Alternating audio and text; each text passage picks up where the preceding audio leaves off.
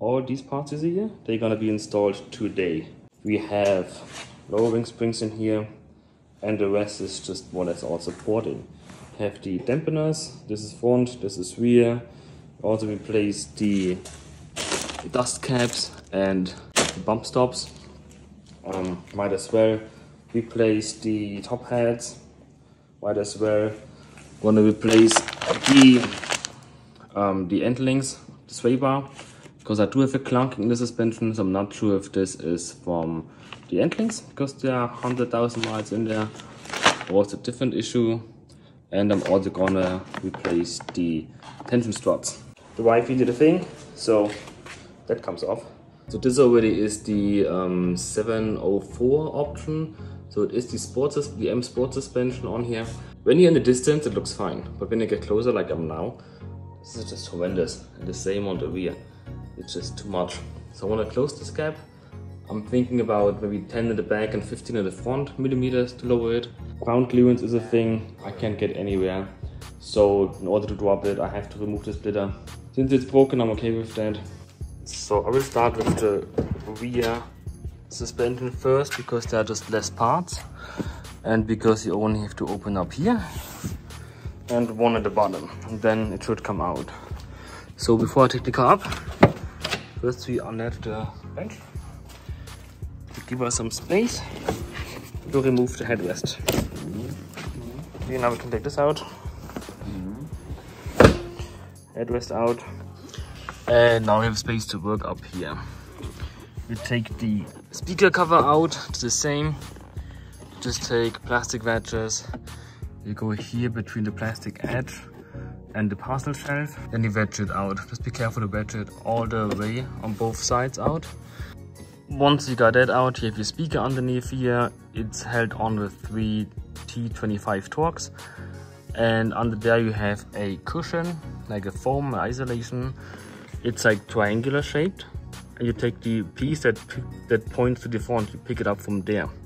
It gives you enough space to access the 13mm hex underneath there.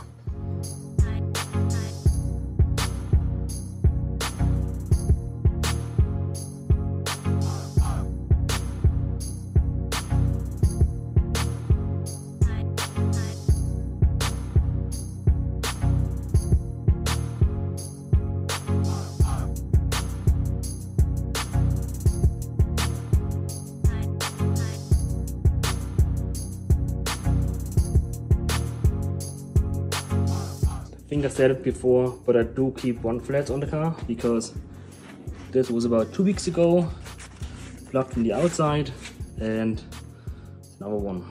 Not sure if this is full or not, I hope not, but I wouldn't be surprised.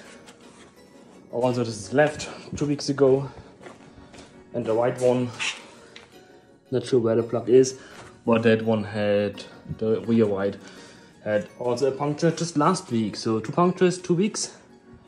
I keep one flat on there. Say what you want. I know they're not the most comfortable, and I know they wear like shit on the inner edge. You can see it here already again. The inner edge here, you can see it right. I'm running these with the rear ones. These are the 19-inch 351 wheels with, that's the measure, I want them with 3.3 bar, and the front ones, the 245 with 2.8 bar. So way more than BMW says. We get to the problems here in a second. Parts first. I'm going with the original Bilstein Dampener. That's Deutsch. And the part number, the Bilstein part number is this. These bastards here, they will be quite a problem in a moment. But they go down here. It's number 1. And then you have 3 on each side. These are the nuts, 13mm hex for the top head. I have the bump stops, part number again. Rear axle both the same. Top heads also both the same. Part number is here. And of course the spring is missing. The spring is in here. And here, all kinds of stuff, some rubbers, that's where that goes. Some of whatever that is. And of course the springs. And adjustable heads. So, get to that in a moment. But first, actual problem is the rear axle. Front should be easy. So this is how I loosen the bottom screw. That's a 21mm here. That's a 10-inch long extension. And a utterly long, this is a top wrench that goes to like 400mm. So for completeness sake, on the right side, the 10-inch is too long. And you come like this. And you go through here. Through the swing. Then you can fiddle here. As reference, not to the size of this one. This is a 10-inch. This is apparently shorter. Works perfect. One screw at the bottom and 4 on the top are all out. Still in place, holds. I guess I have to convince this thing out here. So you put one of the nuts on top to prevent it from just falling forward. Just give it a push. That's how you get that out. Also shows you how far you have to pull this wheel down when you want to get a new one in. So as to how I took the old ones out, I removed the brakes. And that gives you enough clearance down here. You just have to push it down a little bit, but then you can pretty much like so take it out here and then wiggle it down. In will be easier because it's shorter. A little triangle here that points straight down this side pretty much. That is important. So once you have installed it like this again, that you have your bolts in the right position. As to how to install these springs, of course you compress this first. You open up the front. It's a 17 and some maybe a 6mm. Head comes off. Everything comes off. Pretty easy. Take the new one unless you use the old one.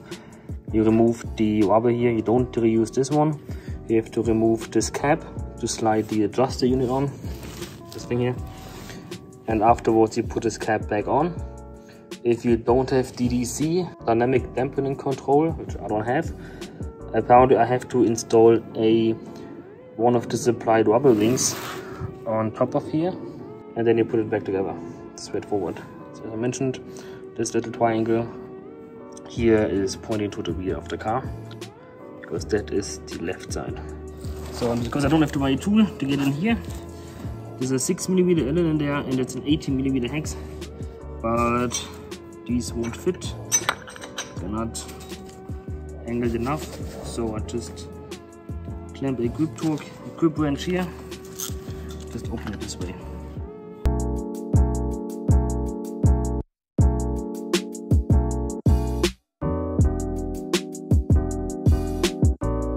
You just pull the cap off. It really isn't that tight on there. Now our seat. This would adjust the height, the right height. On like this. Will be tightened using the set screws here. We have a notch here. This notch goes to this triangle here. That's where it sits, just like this. Somehow the new knot is 19mm. Whatever. Again, I will have to grip it, but because of the bump stop, if I grip it all the way on top here, where the bump stop is, this portion will never go into the dampener, so I'm fine. This is an alternative that definitely works. If you look closely, there's nothing, no damage. It's a hard rod anyway. So when putting it back in, it's not that complicated. If you align the triangle on the head the way it was, your studs will match up pretty much perfectly. You will fiddle it in first, then use one hand to hold it here and the other hand up there to put in your nuts on there. I'm just tightening it up and then have to bridge this gap from here to here. As for torque specs, the nut on the dampener is about 34, 35. The three on the inside here, there's the cover, move this aside. That is the top knot, about 34, 35, and these three, you see them here, 30mm, one there and one down there. These are 28, I'm gonna go with 30 Newton-meter, and this bastard here is gonna be 90 Newton-meter and 180 degree. Since I took the brake off, those are these here. These little ones, I think it's 18mm. These are, if I remember correctly, 110 Newton-meter. One of the biggest issues is, of course, getting the dampener to line up with its seat up here. What I did on the other side is a little wood, more space. And I just like lever this thing up. This way I push the dampener up and the rest of the suspension down, and I got it into place.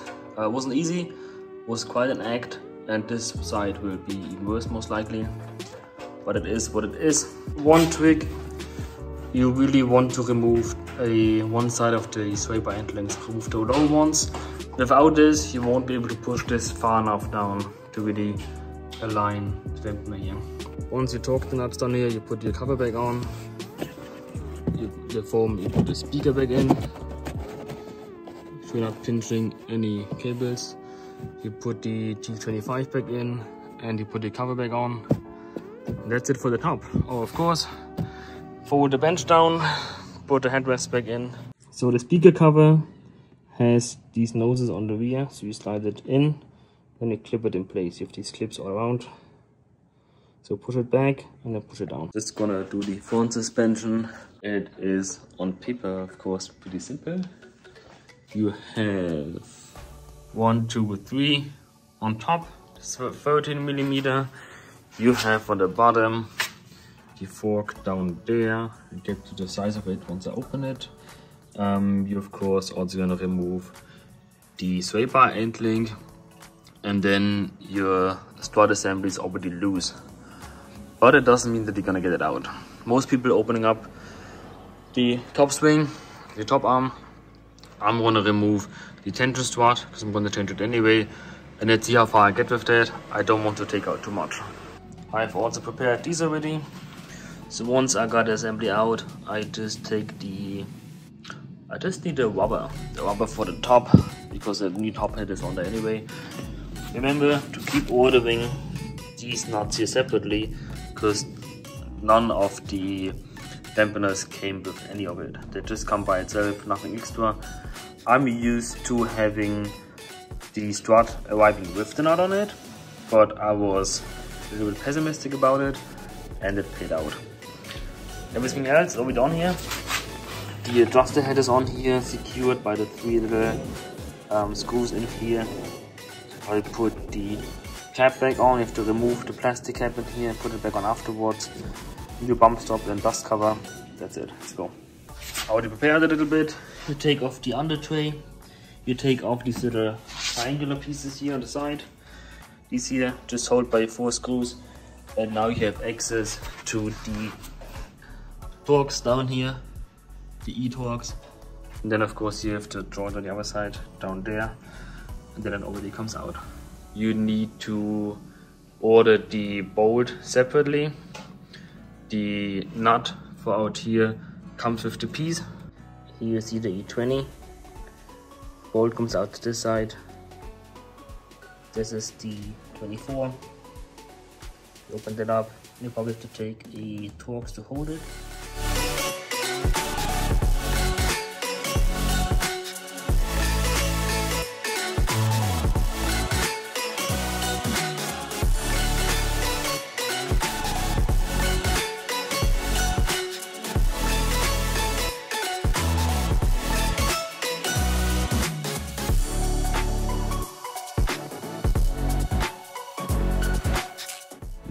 Do see some cracks here,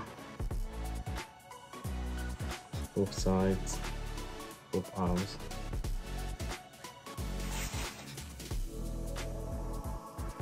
So this, it's not totally failed yet, but since I take it out anyway, might as well change it.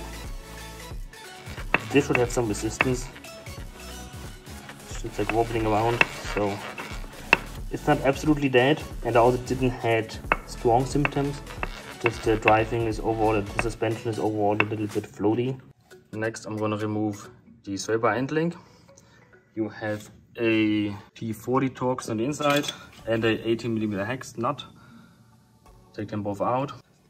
Okay, while the end links are not too bad, the top one still somewhat decent, considering the miles the car has driven on. It's bad, but the bottom one is just like, both bottom ones are like pretty bad, so it's a good thing to change them anyway. They're just like $20 a piece, so it doesn't hurt much. We have a 21mm nut here and the other side is a 18mm. Then you remove the 330mm on top and wiggle this thing out somehow. I don't want to remove anything else because the tension strut is already out, which that provides a lot of tension upwards. Nothing really happened. So the wheel hub assembly didn't shoot up as expected, because right now it's only hanging on the upper arm and on the lower arm. So got the assembly apart. Dust cap apparently ripped. Some cracking up here. It's trash now. Spring is still fine. And let's take a look at the damper. So you all know a damper should be pushed in and then come out again. Right?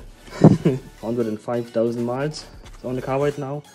First dampeners, these are trash. I don't even have to keep them. Straight trash. Only keep the spring in case this is trash. This goes to trash. That's the only thing I need from the assembly. That goes to these bodies together with the new top heads and a couple of bolts. Oh, interesting. Because the original ones are 13mm, now this is a E-Torx. Very interesting. Not sure why they would do that, but apparently they did. S4 alignment. The little triangle on top here, it lines up with the black one here. It goes in one position. And then the forward alignment. This is the left one. Installed like this. This little piece here shows the drive direction. And you have one hole here on the side that lines up pretty much sideways. So we adjust it like this. Looks not that bad. A little more maybe. And you also have this triangle here, this indicator. It points towards the front center of the car. See, this is drive direction here. This points a little bit over there. So let's talk torque specs. This one is the lower one, and apparently I either forgot to order the new one or it hasn't arrived and is still waiting on another shipment for another project. So that's a little bit, makes me a little bit uneasy because you torque this one with 90 Nm and then 180 degree. So this is quite a stretch for this thing, and I will change that as soon as I get a chance. And the upper ones, these little ones here, we torque with 30 Nm, roughly about that. The new screws that came in the set are E16. Another thing I just realized, these new top heads, they have no threads in here. It means your new screws have to cut them. So in order to line these one up on top, I just used the drag to lift it up down here at the bottom and push it up there. The bottom one still, because there's a bushing in there, this would have to be tightened at normal lage, meaning at level, at drive level, so to drag it up. But first I'm gonna add the tension strut and the missing sway bar end link. Sway bar end link is 40 Nm and 40 degree. Once you tighten the tension strut again, it's like 85 Nm and 180 degree, and down here it's 100 Nm and 90 degree. You of course have to push the wheel up. This has to be tightened in when the car is level. You just put your plastic underneath here again, put the under tray on, and then finally get to adjust the ride height. See where the car sits and where I want it to sit, and then tomorrow it will be measured. I'll give you an update once this is complete. To adjust these strings, you have these nice tools that it now provides you. You see one is bigger than the other, and the smaller one is for the lock ring, and the bigger one is for the adjustment ring. The adjustment ring is the one above the lock ring. So first you unlock it, and then you set your height, and then you lock it again. First driving impression, it is definitely a little stiffer. It feels a little more bumpy, meaning it doesn't swallow bumps, like the small bumps, as easy as before anymore. That was kind of expected. Also, fresh dampeners, let them break in a little bit. It is a harsher ride a little bit, but it's not uncomfortable harsh. But you feel it's more like a 3 Series now from the driving. It feels a lot more direct. Just went through a faster corner and it's just so planted. Just very direct.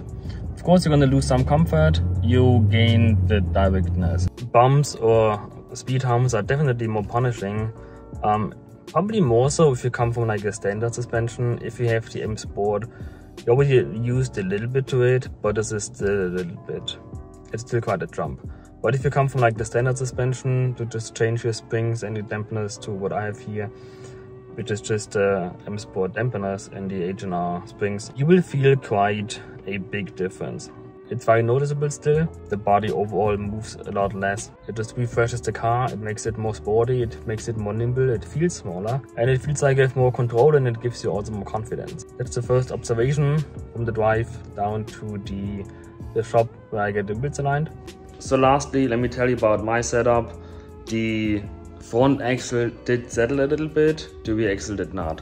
So on the rear axle, I have it set all the way to the bottom. You measure from the top of the dampener plate to the bottom of the spring. That is basically the height of the adjustment head. It is about 24-25 millimeter on this spring set. On the front, I had to raise it up a little bit because it settled a little bit over there. And now it's set to 30 millimeter. So I raised it up 6 millimeter from the bottom, and that's how I'm driving. I like it so far. I don't really scrape anywhere, which is good. And it has the look that I really want. So I'm happy with that. But now let me tell you about the alignment, which I'm not happy with that at all. So of course, after fiddling with the suspension, the car has to be aligned. You see, it's my bin, if you care. That's the date when I installed it. And I installed it the day before. That's the alignment date. Of course, it comes in all over the place. And it was aligned. Fine. You cannot adjust the camber on the front axle on the F10s. BMW offers plus 30 or minus 30 degree minutes fixed top control arms, and there is a adjustable upper control arm for miler, I believe, which gives you a range from negative 30 to plus 30 degree minutes. And that's what I'm gonna install next, because I'm sitting at 1.4 about on the front, which honestly, it's actually fine with me. It's not a big problem. I've been driving greater negative cambers before with no problems at all. And if you see, the rear is about 1.8 average. It's fine too. Where's the problem here now? This seems fine. Yep, so I thought too. Let's ignore the fact that they damaged the car by taking it onto the lift. And it took them 5 weeks to order it, and I had to show up almost every week. I had to call in every week, and I showed up 3 times before they finally ordered it. That's a good sign, right? And by the time, once I took the car back, at the evening of this day, I already called them, telling them that the steering wheel isn't straight. It's totally pointing to the left side, and also the car is pulling to the left side. And in those weeks, until they got to fix it again, I also noticed that the car is very unstable. The front end is all over the place. It's just not good. After about 5 weeks after this, end of February, beginning March, I went in again. So they finally ordered a part that they broke. They haven't, even though about beginning of February they told me they ordered it and they're waiting for the part right now. Clearly lied to me. So when going in, I also showed them the front tires, which have been about 75% new by the time of this alignment, and now they are dead. So after about, they got to realign it after 6 weeks. I'm going to show you that in a moment. And after 6 weeks, the car was driving 1500 miles and the tires are dead, as you can see here. And they aligned it again, and they wouldn't even give me a incoming measure. There's a gap between this is how it left and this is how it comes in again. It wouldn't show me this. And I just aligned it again, fixing a little bit here and there. It overall looks the same, if you're honest. And now the steering wheel is pointing to the right side a little bit, but the car drives a lot better. So that was an instant improvement after the second alignment. I believe they really screwed up some measures here. I mean, I know how you can cheat a measure. I can get you this alignment without actually opening a single screw, but it's a different story. It looked fine, it looks fine, it drives a lot better now compared to this one here, and this alignment did destroy my front tires. So with this little alignment here, they cost me about, the tire is about $500. Plus installation, blah, they cost me about $1,200 in damage, and they would refuse to do anything about it. Saying that, oh, the car is lowered, and it's a negative camber and it's on either tire. Well, the rear is way worse. And I also pulled up an even older one from the same shop. And look at that, the wheel was the same, even more negative. And I've been driving this for tens of thousands of miles. And the rear tires have never had a problem. I'm sure some of you guys have similar camber like this, not have a problem. In combination with how bad the car handled, how bad the front end behaved, there was something in the toe off, and that really caused that problem here. But anyway, as a remedy, I have to get new tires now, thank you. And I'm also gonna install some adjustable upper control arms. They only give me like negative 30 plus minus 30. So I will come to like about 1.1 degree negative camber on the front. And that is literally nothing, if you're honest. That is just a preventative measure I take here. But I really don't expect anything else. And of course, I've been getting all kinds of excuses like, oh, we only measure on the outside or just on the average. I don't even know if that's the right tire. And I literally had that same tire measured just a week before the alignment. It was about 10 days before at a different place because I had a flat one. Of course, they would mess with all tires instead of just the one that I told him. But you could clearly see tires have been good all around. The front ones, 7 to 8 on average. Inner is 7 to 8 and now it's dead. And you're telling me that's because of a 1.3, 1.4, I just say the old one, a 1.4 degree negative camber. I call BS on this, big time. Thank you, Mountain View Auto in Woodland Heights, California, for causing me $1,200 worth of damage. Did a great job here. So why did I go to that place to get a car measured? But I screwed it up because I've been a couple times before. It was fine, there wasn't a problem before. And problems can happen, things go wrong, fine. Like they broke the under tray, fine, replace it. There's no other damage to it, fine, it's easy, not a big deal, right? But how they handled the issue that they created on the front axle and how it destroyed the tires in less than 1,500 miles, that is just what really pissed me off. It's just this defensive stance that they take. They don't take responsibility for their actions. That doesn't sit well with me. Anyway, I hope you will never have to experience something like this. It is such a drag to find competent mechanics. I'm so close to just getting those few things to not have to deal with it anymore. A tire machine. I would like to have a tire machine so I can change my tires myself, because every time I need new tires, there are more scratches on them. I align it quite often. You know, I still have a little issue with the rear main seal on the N55. And I'm literally looking into what equipment would I need to drop the transmission in the garage here. Because honestly, I'm so tired of it. And apparently there are some equipments that I can get. And I may attempt that myself on jack stands, dropping the transmission, which is gonna be a thing. But at least then I know it's done properly. There are no new problems, no hidden problems. Just imagine someone messes up that rear main seal and you have to redo it. Last time, a couple years ago, I was quoted like almost 2K for this job. And then you have to do it again. And then they'd be like, oh, must be someone else, but not me. You have to pay again? No, thank you. So, especially with this one over here, more work coming to this boat. You see the headliner's already out, waiting for a new headliner because the other new headliner is quite screwed up. This is also one experience I made first time now. Getting parts, it's just such a drag. It's been weeks now. It's been about 3 weeks since I touched this car the last time. And I've just been waiting on parts ever since. I will get to it. Once I get the parts, I'm gonna get working on that. And for this thing we see, there are more things already laying in front of me here I have to install to this car. So stay tuned. I'll get to it, film it, so you can do it too.